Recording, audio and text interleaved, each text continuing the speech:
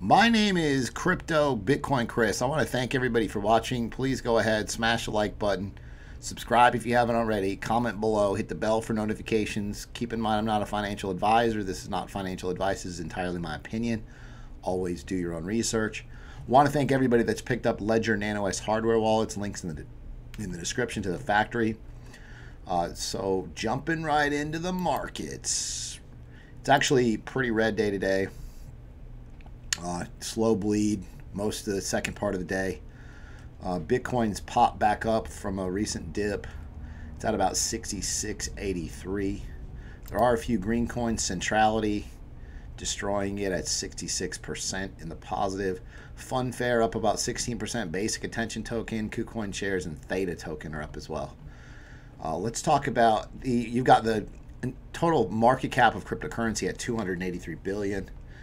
This is Representative Warren Davidson. He's a Republican from Ohio, and he's basically stating that we need a light touch of regulation for ICOs. Basically, has issues with the SEC as far as how they are making light of the ICOs as far as regulations go. So just to listen, this is pretty important. Here, Congressman, what do you want to see happen? What needs to happen? Well, good morning. And I think the big thing is we need a light touch regulatory framework that provides certainty for the ICO market. The SEC has started to weigh in. Just last week, Bill Himman communicated that Ether was considered a commodity, not a security. And so there's been some concern as the SEC started to regulate that everything starts looking like a security to a securities regulator. And we want to make sure that the United States capital markets stay strong and vibrant, and one of the ways to do that is provide regulatory certainty. So how would what does a light touch actually mean? It would be under whose purview? What would what would it look like? Is it still sketchy in terms of what the final product should look like? Yeah, so we still haven't put together the first draft, but we've worked with people across the industry, including regulators, in terms of how should this take shape so that it drives capital. Right now there's a concern that there's regulatory arbitrage going on, where launching an initial public offering is more complicated and expensive, and essentially companies are doing white papers instead of securities offerings, and they're essentially selling securities. That's led some to be incredibly concerned about fraud, and there has been fraud in the market, so we have to protect consumers. And then some are concerned about things that start trading more as a currency, and the Bank Secrecy Act, AML, Know Your Customer provisions that make sure we protect ourselves from illicit uses. I mean, part of I don't know exactly how it's all going to, no one does, obviously, whether it actually becomes a stable currency, whether it's always sort of a speculative investment or whatever it is, but there are certain benefits to the unregulated aspect of the whole arena, and I think that's what supporters are worried about. That you're sort of, that's why I guess you said light touch. You go too far, and all the benefits of cryptocurrency sort of they're not there anymore, right? Yeah, and I think that's the big thing. Everyone says cryptocurrency, and the reality is what you see is crypto assets. Broadly, crypto securities, crypto commodities, and so the Swiss have put a framework in place that frankly is driving capital flows there. And so there's certainty. In the US, there's a concern that we're going to have this disparate patchwork of court rulings that doesn't provide a coherent whole. And so we want to protect that market. Blockchain is truly transformative, perhaps in a way the internet was, in terms of how the distributed ledger can be applied to a broad range of technologies. And that's why you don't really know when somebody does an initial coin offering whether they're really launching this great distributed ledger product that is going to be a security, or if it looks a little different, like Ether and Bitcoin have been determined to be essentially commodities. Are you concerned about any? So I think the key here is it seems like government has a general understanding of what needs to happen, so like he talked about, like they haven't even started writing the rough draft. As soon as a rough draft is written, as soon as there's a little bit more insight to how the government in the United States is going to basically regulate ICOs and cryptocurrencies in general. I feel like it's going to be good. I feel like it has to be. I feel like the United States realizes that in order to stay competitive in a global market, we can't just shy away from the just immense benefits that cryptocurrency as a whole offers the country. So a little bit on in this interview, like they go on, I just want you to listen to this lady, and this kind of makes me realize like that people know a little bit about crypto, but a lot of it's not correct. Of the uses for cryptocurrency where, it's being used on the black market, being used for all sorts of illicit things because of the very thing that makes it desirable, which is it's untrackable. Well, I think there's a perception it's untrackable, but frankly, it's more trackable than cash.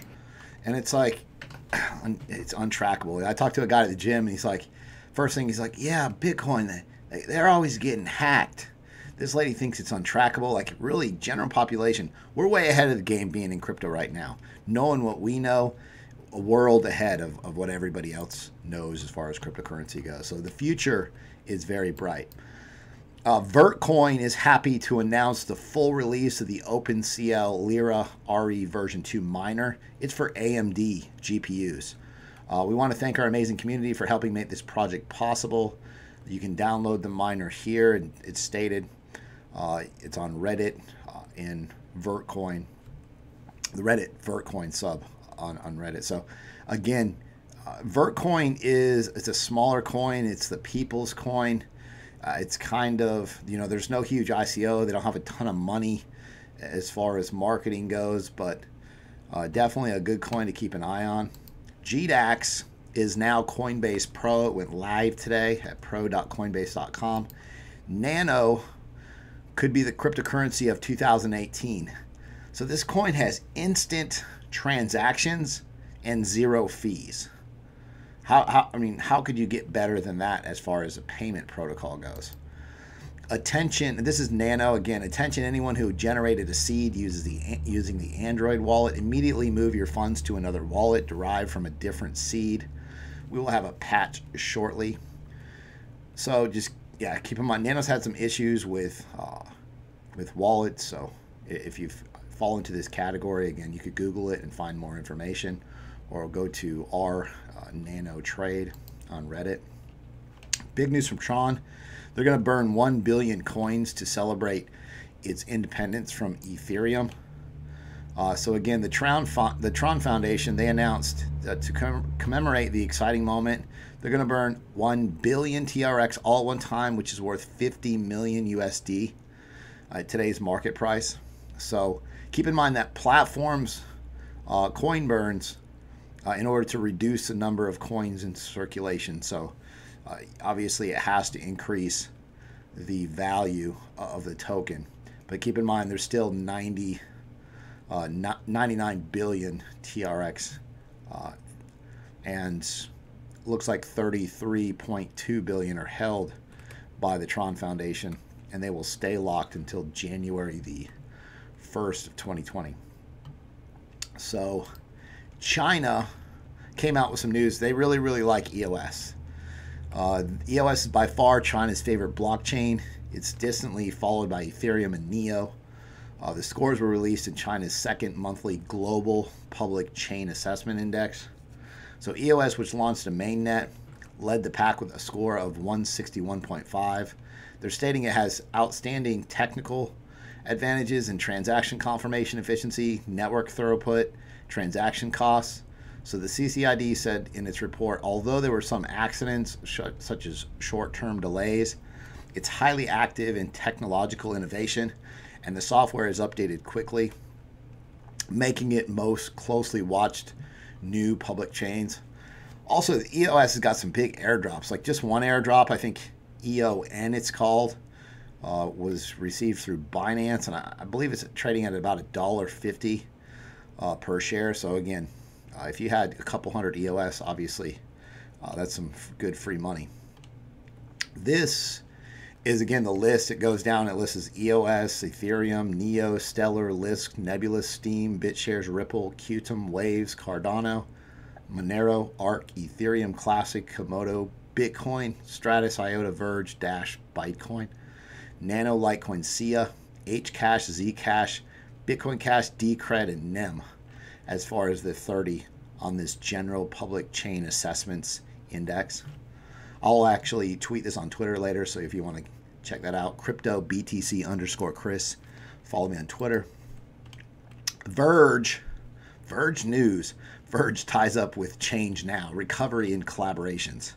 So Verge is obviously still recovering and establishing some new relationships. Obviously, there was some issues with Verge as far as safety and security. So Crypto Wrecked, he tweeted that if you're looking to purchase XVG with Visa or MasterCard, Verge currency is now available on ChangeNow.io. Check them out. There's a link below, ChangeNow.io. ChangeNow leaves all the control to centralized services, such as non-custodial service. ChangeNow takes care of safety and does not control one's assets. They do not store the funds as well. There's no maximum amount for coin swaps on ChangeNow, which means one can exchange as much as needed. ChangeNow works with 10 plus trading platforms and exchange partners. VeChain CEO Sunny Liu, he tweeted, "We're not just building." So as far as Espresso is the first infrastructure partnership on VeChain Thor. Basically, it's stated that they're not just building the road up, they're building a full functional freeway. It needs gas stations, restrooms, emergency lanes, all necessary public services and tools. So Espresso is a blockchain middleware for the front-end developer. Espresso will act as a first infrastructure partner on the VeChain Thor platform. Sunny Liu is said to serve as a strategic advisor for this partnership. Espresso provides developers, enterprises, and organizations an elegant way to build blockchain-based decentralized applications. These dApps communicate with off-chain business data so they can realize the advantage of blockchain technology in the real world. So keep an eye on Ven. Crypto-friendly Robinhood wants to offer bank accounts. If you can't beat them, become them. Stock trading app Robinhood, which recently began rolling out cryptocurrency trading to many of its customers in the United States, wants to offer customer savings accounts and other traditional banking services. So there's 4 million people that registered for Robinhood commission-free stock trading platform, and users in 16 states can also trade Bitcoin and Ethereum alongside their equity investments. So Robinhood's one of at least 3 tech unicorns operating in the cryptocurrency space that are said to have inquired about registering as a national bank. Keep in mind that Circle has done the same, pursuing a banking license, Coinbase as well. But what they're stating is that most fintechs come to us and they've heard this thing called National Banking Charter that gives them preemption across state lines. Then they find out, they come speak to us, and they find out what it really takes to become a bank. They kind of glaze over and often leave skid marks and leave the building. So Binance, just a reminder, convert your dust. Obviously, BNB token's doing real well. So make sure, convert your dust on Binance and make that money off those BNB coins, which have been top performers. So Twitter, so a fix for crypto Twitter. So if you use Twitter, you know it's a bunch of scams and send 0.1 ETH and you get 1 ETH back, like a bunch of garbage. People do it. People fall for it all the time. A fix for crypto Twitter. So social media giant acquires Smite. Twitter announced its acquisition of Smite, a San Francisco-based technology company that specializes in safety, spam, and security issues. The social media company described the purchase of part of its continuing commitment to healthy conversation on the platform. Smite's products will help us address challenges in safety, spam, and security more quickly and effectively, wrote Twitter Safety. So crypto Twitter has been plagued by scam promotional giveaways, and on a few occasions, identity theft has also proven troublesome. So again, clean up Twitter a little bit. It's kind of a mess. Ethereum billionaire, he looks to China for the next big crypto winners. His name is Anthony Diorio. He hasn't stopped looking for bargains in the digital currency world after amassing a fortune of as much as $1 billion from his early investment in Bitcoin, and he's as the co-founder of Ethereum. So the biggest stake for me, he states, that is Qtum and VeChain right now, 2 Chinese projects. So Diorio said Thursday in an interview in Toronto, there's much more opportunity in the newer coins if you can identify them. ICON's token swap is underway. There's been no issues, the foundation says. So it's designed to connect independent blockchain communities with a variety of governance strategies. The ICON protocol first launched its crypto token ICX on the Ethereum blockchain, but in what has become an increasingly popular process, is now moving those tokens over to its very own blockchain. Again, there's no issues that have been reported. Let's talk about Daniel Larimer real quick. So he's a software programmer. Larimer created the cryptocurrency platform BitShares. He was a co-founder of the blockchain social platform Steemit. If you use Steemit or you don't use Steemit, go to steemit.com. Follow me there. He's also the chief technical officer of EOS with the company Block One. Daniel Larimer was also the creator of delegated proof of stake algorithm, consensus algorithm, and graphene technology. In February 2018, Forbes estimated Larimer's net worth between $600 and $700 million. So again, as far as EOS, he's got actually a couple things. He was basically stated that Dan Larimer was dropping bombs in Telegram today. So basically someone asked, Dan, any chance on a timeline for some of this stuff, hardware wallet, etc.? And basically stated that the EOS with Enclave support will be mid-July. So look for that. You'll see, someone said tired. This person asked Daniel Larimer, basically stated, and so much more, tired of posting EOS articles on Steemit, Win 2.0. And Daniel Larimer says, doing it right, man. It takes time. 2.0 will not be a clone of 1.0. Obviously, Steemit's okay, but Steemit 2.0 will be better. Daniel Larimer went on to state that Block One is working on the best ID system out there. There's no government ID required. They're basically stating that, so they show their Block One ID card in a dispute then, rather than their keys. When we're done, they won't have to.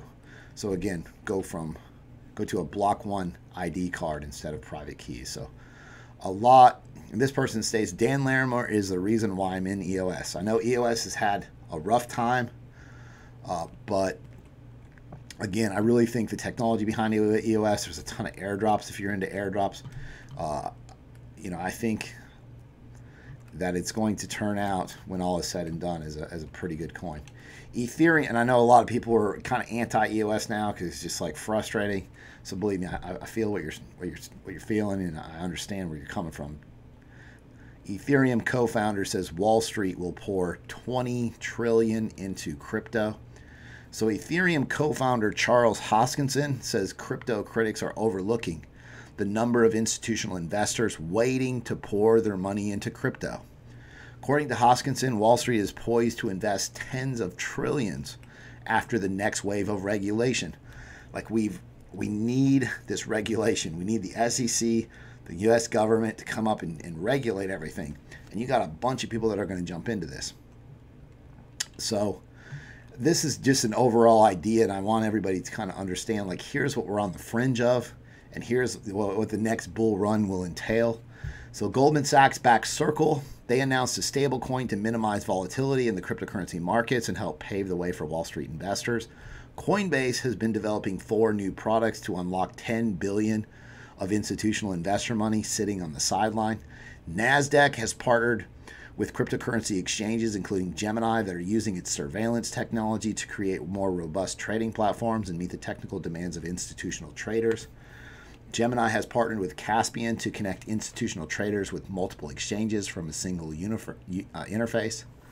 Industry leader Susquehanna International Group, one of the world's largest investment firms, will open trading of Bitcoin, Bitcoin Cash, and Ethereum for an initial group of qualified investors. Qualified investors have a ton of money. And Binance, the world's largest cryptocurrency exchange by volume, has been in talks with the Maltese Stock Exchange, among other governments, to grow the cryptocurrency ecosystem by introducing more fiat to crypto trading pairs. There's a ton on the horizon, so just, I know this market's tough right now, but just be patient. Like, we're going to make it through this together. My name is CryptoBitcoinChris. I want to thank everybody so much for watching. Please go ahead, smash the like button. Definitely subscribe if you haven't already. Comment below. Hit the bell for notifications. You guys have an awesome day. Take care.